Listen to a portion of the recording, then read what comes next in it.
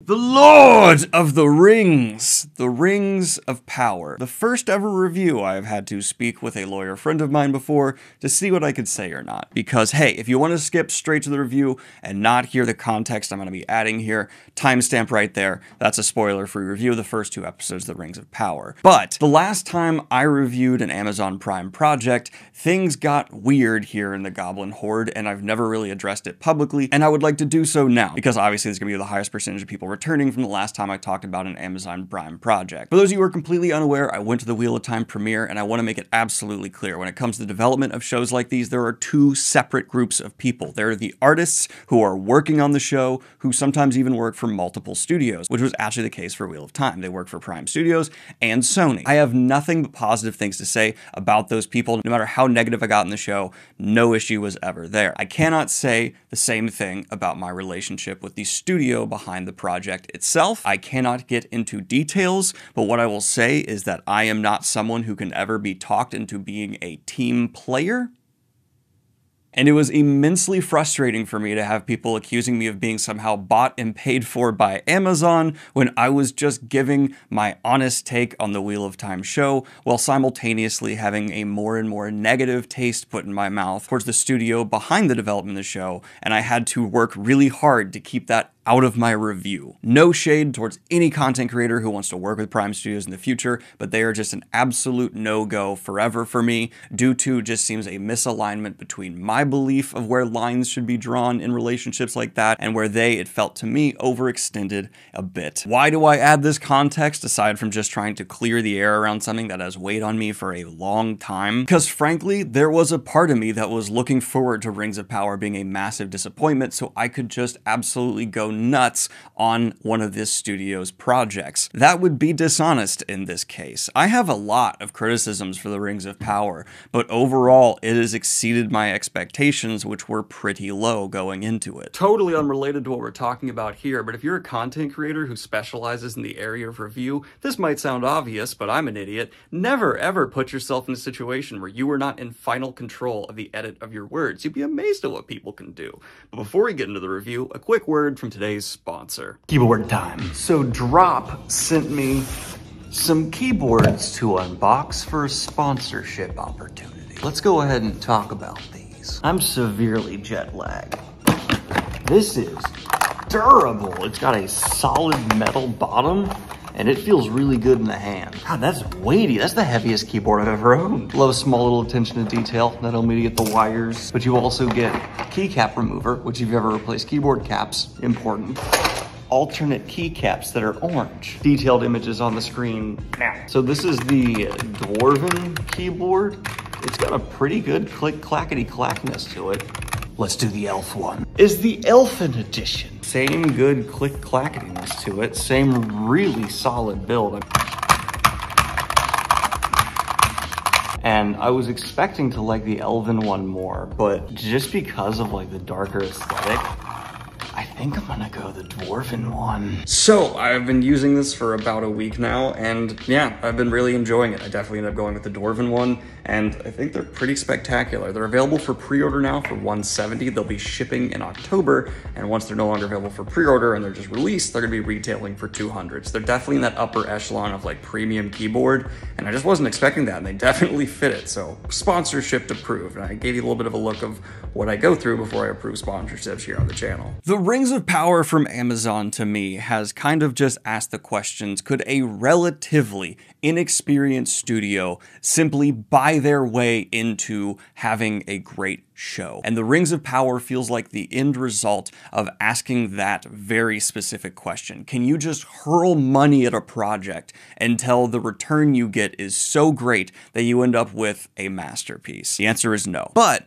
what you end up getting feels to me personally so exponentially different from anything else on any streaming service that it's definitely worth a watch and has a lot of potential. Already seeing this talked about in probably every review out there, but visually this show is absolutely stunning. Yes, there are weaker shots occasionally here and there, but hell, those existed in the original Lord of the Rings trilogy as well. Remember that like awkward overlaid faces thing? That did not hold up. Or flying Gandalf through the air. On that visual level, the sum of its parts, the special effects look spectacular. spectacular.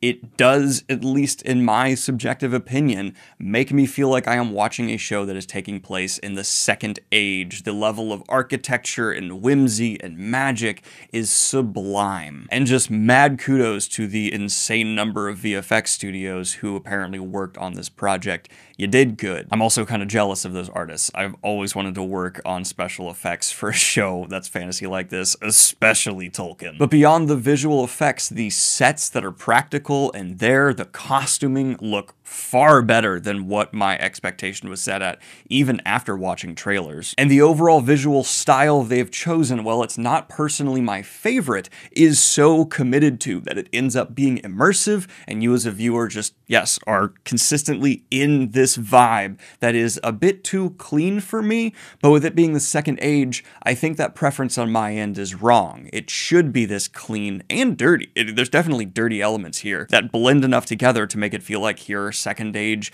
elves versus Second Age halflings. And one final specific shout out to just the look of the goblins and orcs. Wow, they look the best I've ever seen. I am in love with them. My people! So while the aesthetic isn't my favorite choice, it's done so well that I'm not complaining. It's absolutely a vibe they have succeeded in crafting. My issues start coming in on the storytelling level. They have committed to a slow burn, it seems, where there is just setup, setup, setup, setup, setup, setup, setup, setup, setup, setup, setup, setup, setup, setup happening for these first 2 episodes. You put the runtime of these 2 episodes together, you're well over feature length, and we are still, it seems, deep in setup territory, just to emphasize how extreme that is. And the end result is I have not really felt personally connected to most of the characters they're establishing. Without getting into spoilers, I care quite a bit about what's happening with the elves and the dwarves, but the plot lines outside of that, I'm just not into yet. And on my second channel, I recently discussed the movie Ran with my friend Noah, and we talked about how there were extremely different acting styles brought into that movie. I'm getting that a bit here as well, but because it's from like literally different races, it works. Like, yes, the way that elven characters are performing is immensely different than dwarven. And that's actually, again, just adding into that pull, into the atmosphere that this show is so successfully achieving. I would say one of the few areas in terms of this side of the review, the presentation of the show, that I've been a bit disappointed are the action sequences, which haven't been that many yet, but with some choices that felt a bit too stylized or a bit too choreographed. Also, a blood flick on the lens I just wasn't a big fan of. I'm still waiting for the action to reach the potential I know this show has within it. Though, in terms of a battle sequence that's early on in episode 1, magnificent. It's not the same kind of structured fight back and forth. It's more just a look on a battle that's ongoing, and it was one of my favorite just quick flashes I've seen in years of a battle. You'll be seeing that exact sequence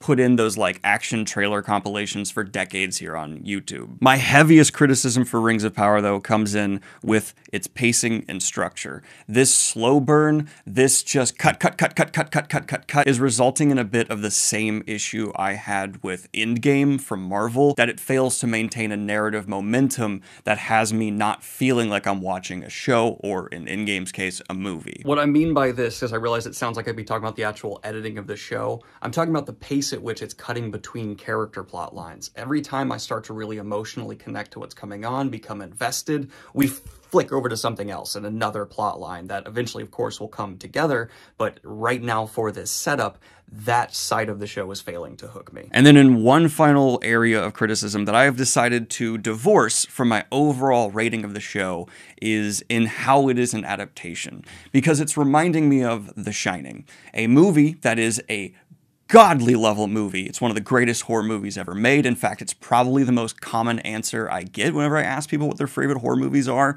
The Shining is a masterpiece. As an adaptation of Stephen King's book, it's a failure. It does not actually tell the same story or have, in my opinion and spirit, the same characters because of how much they are turned. And here for Rings of Power, that is the same case. This does not feel faithful to Tolkien's vision of the characters or the world. really at all to me. It is a very loose interpretation and then just shifting of major things to get a narrative that would work for television. And that's the reason I'm kind of divorcing it from my overall end criticism of the show. It's just definitely worth pointing out because it's another great example of I actually believe them making the right call. As a Tolkien fan, it is a bit jarring. It's extremely jarring, honestly. But as someone who's just approaching this season of television, I also just don't know how else you could do it. Because you couldn't tell a story of the Second Age as it's presented narratively in the books without either just taking a very small story and inflating it to a point where it would be like the Hobbit movies, or restructuring a bunch of things to be what the Rings of Power is. So yeah, it's a bit like, but you didn't really have any other choice. Just cutting off the inevitable comment of like, well, the choice was to not make the show. No, it wasn't.